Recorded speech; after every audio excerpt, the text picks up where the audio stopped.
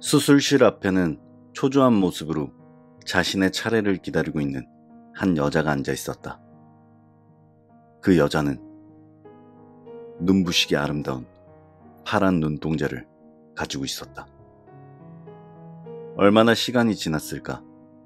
그 여자의 옆으로 부축을 받으며 한 노파가 다가왔다. 그 노파는 눈에 붕대를 감고 있었다. 왜 하필 이 자리에 앉는 것일까? 여자는 노파가 신경 쓰였다. 그런 여자의 마음을 아는지 노파는 여자에게 말을 걸었다. 저런 떨고 있군요. 이 노파는 눈에 붕대를 감은 채 어떻게 내가 겁먹고 있다는 것을 알 수 있을까?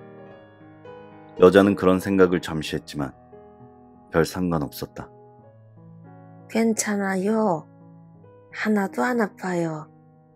요즘 기계가 좋아져서. 나도 처음에는 눈에 손댄다는 게 무서웠는데 이제는 아무렇지도 않아요. 나는 눈 수술만 4번째거든. 그냥 수술하고 난 후가 조금 불편하지만 뭐 괜찮으니까 걱정 너무 하지 말라고. 여자는 노파의 진심 어린 위로에도 감사함은커녕 콧방귀를 뀌었다. 김수님씨? 네? 수술 준비됐습니다. 너무 겁먹지 말고 파이팅. 노파는 여자를 향해 마지막 기운을 불어넣어 주었다.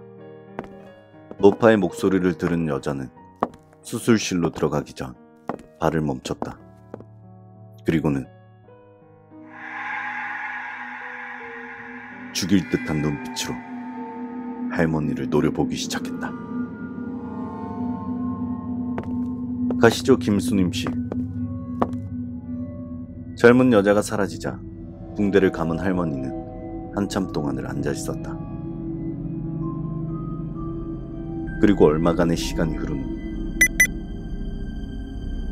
수술 잘 됐다고 합니다. 그래? 그럼 우리도 가볼까?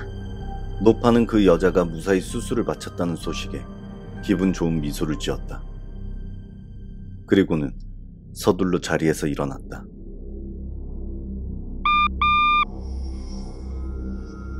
며칠 뒤 노파는 자신의 눈을 감고 있던 붕대를 풀었다.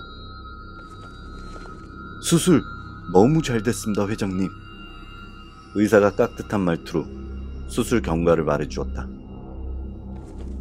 노인이 붕대를 풀자 눈부시게 아름다운 파란 눈동자가 나타났다.